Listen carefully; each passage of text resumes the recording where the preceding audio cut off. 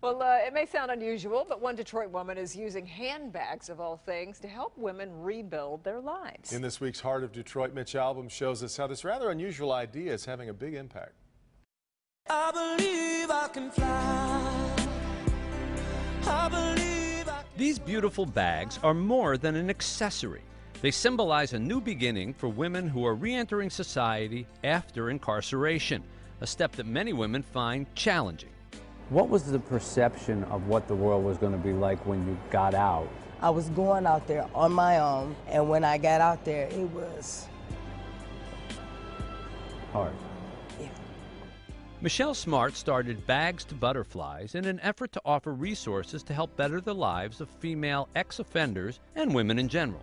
We're encouraging women to reclaim our lives, and we're encouraging women to let go of the past, to live life to its fullest, and to focus on our dreams. So when the ladies come and they assemble the handbags, it's kind of like they're rebuilding their lives.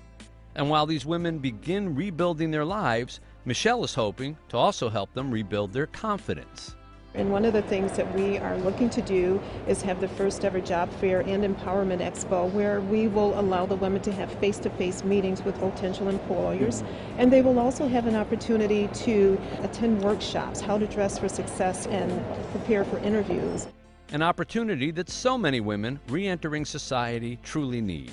Society looks at us as if that we don't deserve to survive out here, and that's not correct, because we want jobs, we want our own places, we want to raise our families. So the bottom line is we just want to live and have a fair shot at it.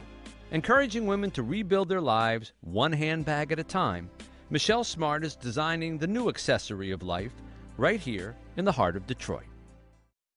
I love the title, Bags to Butterflies. And a It's great. fantastic program, Yeah, it sounds it is. like. Great stuff.